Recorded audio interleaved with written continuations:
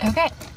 Hi, I'm Andi, and I have entirely too many clothes to be living in a school bus, but I made it work. So I wanted to show you guys how I did it. And yes, I got rid of a lot of clothes before I moved in here, but I still have a lot left. So I wanted to show you my organizational closet space slash vanity area slash office at the back of my school bus. So, hi, I'm Andi Lee. I'm a filmmaker, actress, stagehand, single mom. So I just bought a bus. And Skoolie owner. okay. Ready, go. Okay. Yeah. Rumbly. It's alive. I like it. Living in Wichita, Kansas.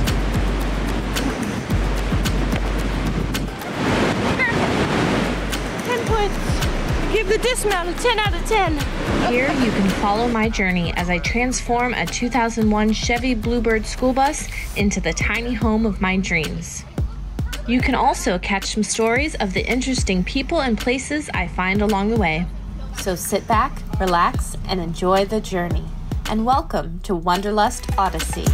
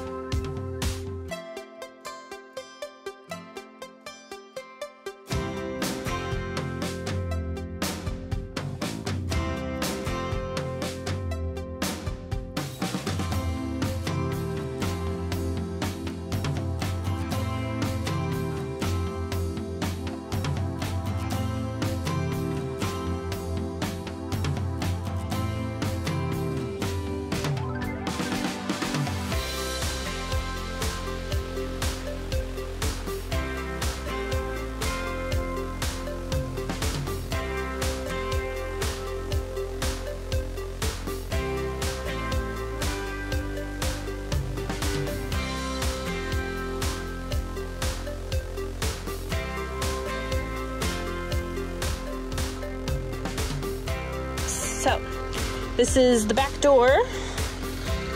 I just have it covered, by a blanket that's held up by some magnets. And I have my office space and vanity area where I can get ready in the mornings. And this is the closet that I built. It is 2.5 feet wide, and I've got, honestly, just a lot of clothes fit in here in this little 2.5 foot space. So up here, I got this metal shelf. You can see how it attaches. I got that from Lowe's, and then I just put these little bins up here for, we have like swimsuits and stockings and socks and underwear up there. And then down here, I have probably like way too many clothes, but Kansas has 4 seasons in 1 week. So I have bralettes and like crop top style shirts that don't need to be hung up, t-shirts, sweaters. Back here is just like regular bras. I don't really wear that much. And then, I put dresses on one side because they're longer, and then shirts and skirts and pants. Actually, there's no pants in here. Yeah, on that side. And then, as you can see, belts and purses. So, moving under the bed, I built a lot of under the bed storage because I wanted to fit my dog kennel, which is back there, and I access it from the other side. So I have this Rubbermaid storage thing that has all my jeans in one drawer and overalls. Then I have these like colored pants, or any pants that were not jeans but that were not pajamas, and then shorts in the top.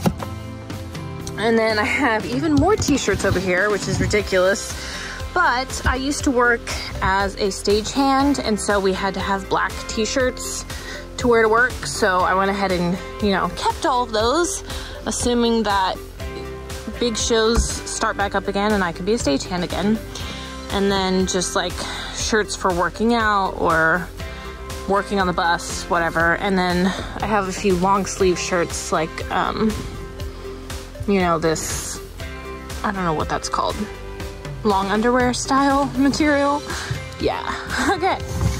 And then in more baskets here are tank tops and pajama shorts, you know, like fabric shorts that I wouldn't really wear in public, but like they're good for just hanging out in. And my dirty laundry basket. And there's still plenty of space there for me to put my feet while I'm working on my laptop. And then one more, this long under the bed storage bin has like leggings, pajama pants, and these like harem pants style. Basically, I labeled it as comfy pants. So yeah, there is my ridiculous amount of clothes. And I also have this pile of like, oh, I don't know what these would be called. These things, you know, that I haven't figured out what to do with yet. So they're just there for now. But yeah, that's my space.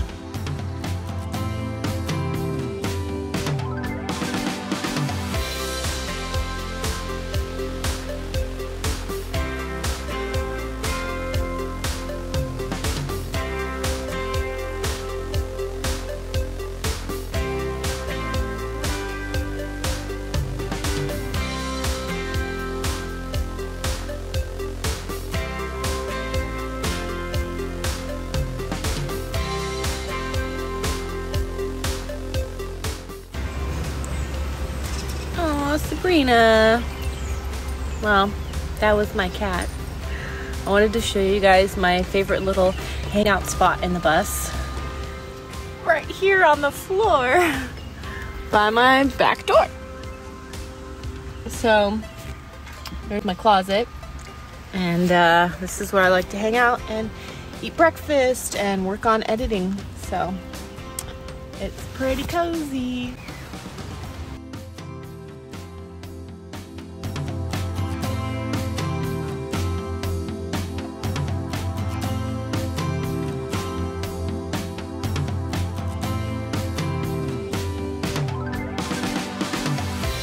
Good morning, everyone.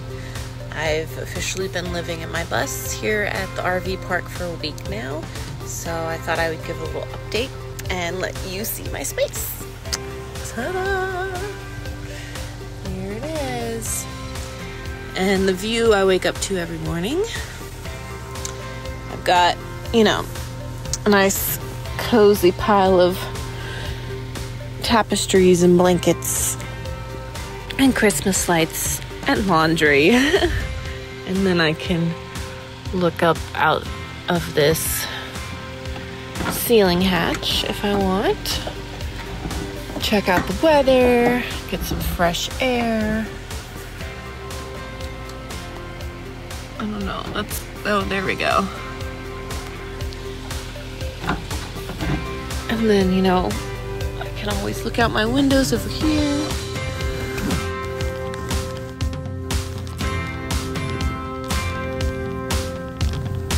Pretty peaceful.